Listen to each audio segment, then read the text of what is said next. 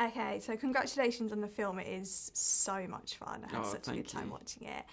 I imagine it feels a bit of a childhood sort of Cluedo-loving dream come true to play a potential murder suspect. Completely. Cluedo is a great reference, actually, because I love that game. I love the little murder weapons that came with it, like the little... but you would always lose them. So when you came to Christmas and you're trying to play it, you'd have to use an actual spanner, which is what took the whole length of the game board, but yeah. Did you have a strategy for how to play it, like pick your character? Not really. I sort of lost interest after 10 minutes sort of playing games like that, but I just like to think little miniature things. Do you think you'd make a good detective? No, I don't think... I mean, I'm rubbish even watching... I mean, I love watching murder mysteries, but I can't work out who the killer is, ever. Ever? Even if it's obvious. Yeah, no, I'm really bad at that, so I don't think I'd be a good detective at all. I sort of go for the easiest option. Do you know what I mean? Yeah. Which of the cast do you think would be a good detective? A good detective? I think Adrian Brody would be a very good detective. Yeah. Just He's got the charm. Bit moody occasionally. Sort of like, yeah, you really sort of feel his presence. He'd get to the nub of the crime quite quickly. Yeah, for sure. So you play Dennis. Yeah. Tell us about him. What kind of guy is he? I mean, there's not a lot to him, to be honest. He's just sort of like a bumbling theatre usher. A lot like myself, without this theatre. But no, I mean, he's just... He's never sort of centre stage. He's sort of lurking in the wings quite a lot.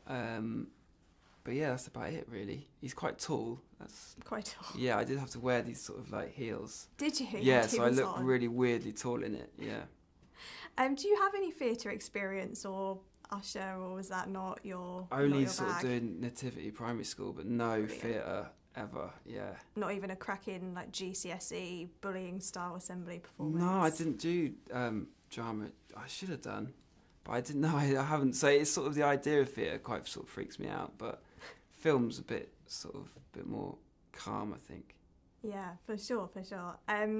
When I was watching it, I couldn't help but think, like, this country links. I'd love to see how Curtin would react in a whodunit. How do you think he'd get on trying to solve a mystery? Oh, he'd absolutely love it. I mean, if Kerry and Curtin could do it together, they'd just be like just the worst detective team of all time. They just put their foot in it every which way. But the most entertaining. But the most entertaining, people would pay to see that. That's what matters. So how did you get involved in the project? Did someone call you up like, I've got this great murder mystery, you should be a part of it? Well, luckily I know, the director Tom George, he's sort of my mate, and he just rang me up and said, do you want to be in this film I'm doing? And I was like, yeah, absolutely. So, no, I feel really lucky to be, amongst, the cast, and such an incredible cast. And be doing it with Tom, who I know from this country, and, I know the way he works, so it was, such a lovely experience. So why are people going to love this film? What is it about this murder mystery that makes it so special? I just think, the sort of murder mysteries we know are always sort of quite serious and dramatic, and this has got all of that, but it's also funny, which is really nice. So it's sort of a different perspective on the genre, and it's just such a cosy watch, really. It's sort of set in the 1950s, which is brilliant. Anything period, and the costumes are amazing, the sets are fantastic. So it's just pure escapism, I think. Yeah. Absolutely. Can you sum up the film in 3 words? 3 words. God, I'm really rubbish at this.